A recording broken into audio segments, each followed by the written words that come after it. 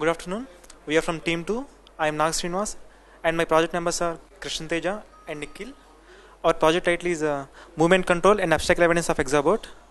The main theme of the project is that the Hexapod will detect obstacles in its way and moves accordingly to avoid the obstacles. Coming to basic details, first of all, the Hexapod is set to move in the forward direction and checks for obstacles in its forward direction. If it finds any obstacles in the forward direction, then it checks for obstacles in the right hand side using right shock sensor. If it didn't find any obstacles in the right direction, then it turns around towards right direction and moves forward. It finds any obstacle in the right direction also, then it checks for obstacles in the left side. If there is no obstacle in the left side, then it turns around towards left side and moves forward. If there is obstacle in all directions, then it turns around in the backward direction and moves forward. In this way, this Hexapod avoids obstacles. To test this project, we design this arena. Why this arena is? Because in this arena we can see every possible direction. That is, we can see the motion of the Hexapod in left side, in forward direction, moving, turning towards left side, turning towards right side, turning towards back side. Also, we can see in this arena. Why this small arena is because of power consumption limit. If there is no power consumption limit, then we can design a real-time application like a rat in a maze. Big problems also we can solve.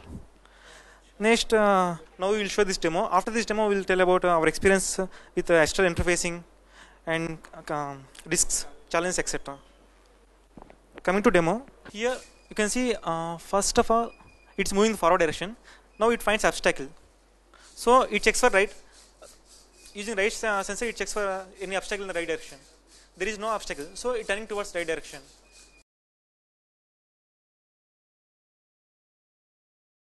Now again it moves forward direction because it's a default direction, default motion.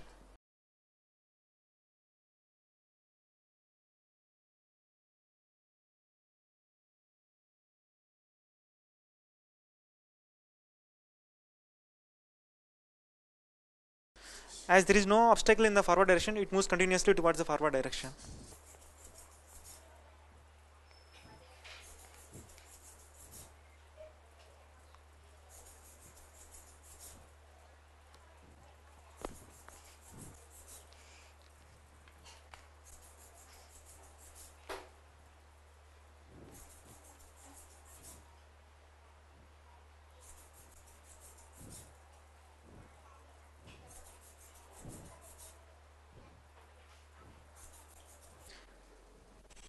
Now it finds obstacle in the forward direction and also in the right direction also. So it checks for obstacle in the left direction. Since there is no obstacle, it turns towards left side.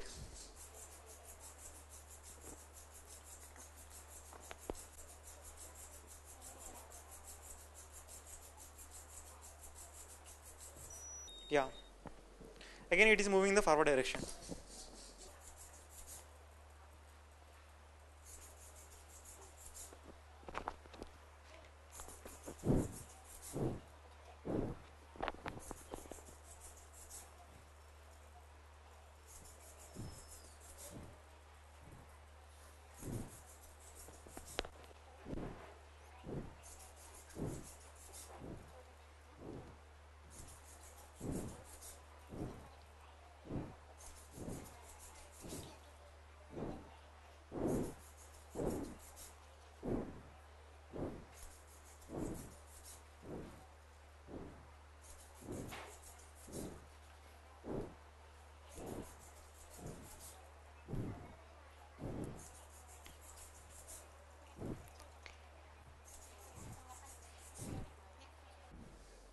Yeah. Here the scenario is it finds obstacle in forward direction, right hand side and left hand side also. So it turn around. That is, it is moving 180 degrees. Yeah.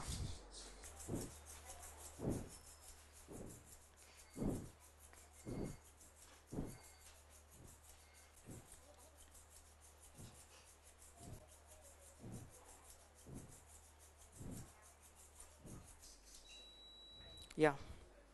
Now again it moves in forward direction.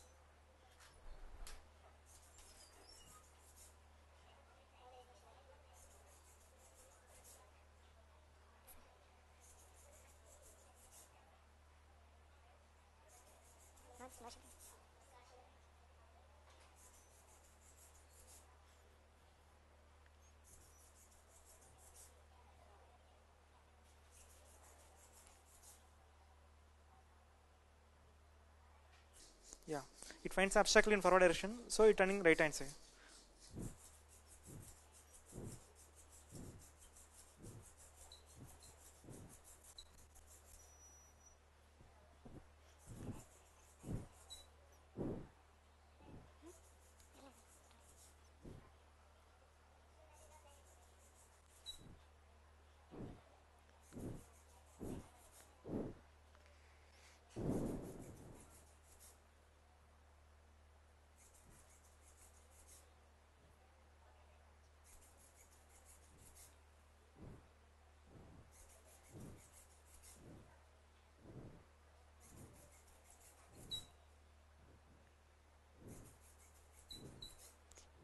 Yeah, this is the problem.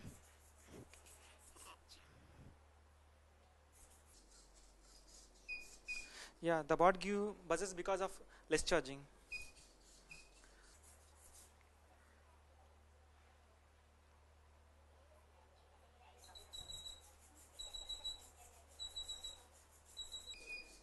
This is because of less charging.